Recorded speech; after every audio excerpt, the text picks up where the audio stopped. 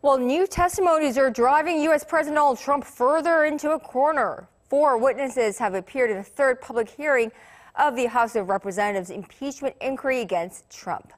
For more on this and other news around the world, let's go over to our Kim Dami at the News Center. Now, Tommy, walk us through the latest testimonies. What did the witnesses have to say? Connyoung, let's start with Army Lieutenant Colonel Alexander Vindman, who described Trump's July 25 call as a shock and the worst fear. In the second week of public hearings on Tuesday, Vindman clarified that it was inappropriate for the president to demand a foreign government to investigate a U.S. citizen and political opponent. I was also clear that if Ukraine pursued an investigation, it was also clear that if Ukraine pursued an investigation into the 2016 elections, the Bidens and Burisma, it would be interpreted as a partisan play.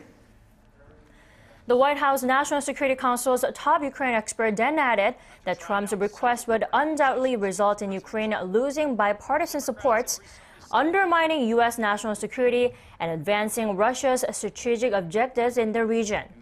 Vindman added that character attacks against public servants testifying in the impeachment inquiry were reprehensible, urging Americans to be better than personal attacks.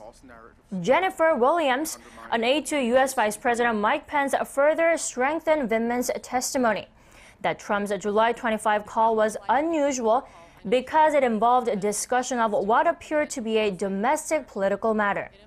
Kurt Volker, former special envoy to Ukraine, made it clear that he didn't take any part in any effort to urge Ukraine to investigate Trump's political rival, Joe Biden. Unlike in previous hearings, President Trump said he watched the testimony this time, but still expressed anger and resentment.